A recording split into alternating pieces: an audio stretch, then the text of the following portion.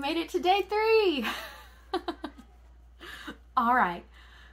So I hope that the past 2 days have been just enough good information that you can just start thinking about what your body is actually telling you, right? We talked day 1 about listening to our cravings, what those are, that they're real, that they exist, and what we need to do.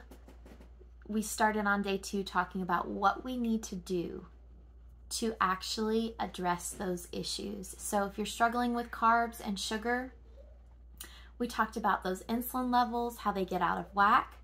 And today we're going to talk about how we can actually help our body as we're decreasing those carbs and sugar levels, and how to deal with the rest of the cravings we've been experiencing, right?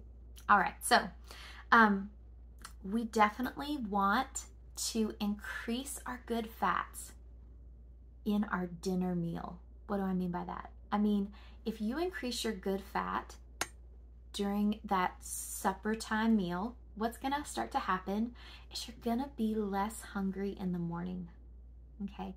So we want our plate to be full of vegetables, green leafy vegetables. We want to have that fat component there. We want a great protein source, and we want it to be organic if possible, grass-fed if possible, progress over perfection. But something that I like to do is I like to saute some kale with the chicken breast, and use a hollandaise sauce on top of it to give me that really good fat, right? That's a great recipe. You're welcome to reach out to me. I'll shoot that your way if you're interested.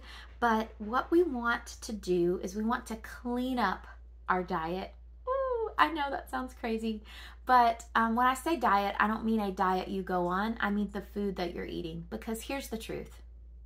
What your cravings are telling you is that your body is craving real food, right?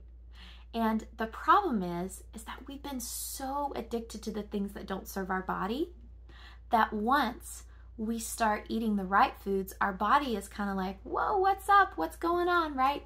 And we actually have a 48-hour window, okay, where you will have the opportunity to reset your taste buds.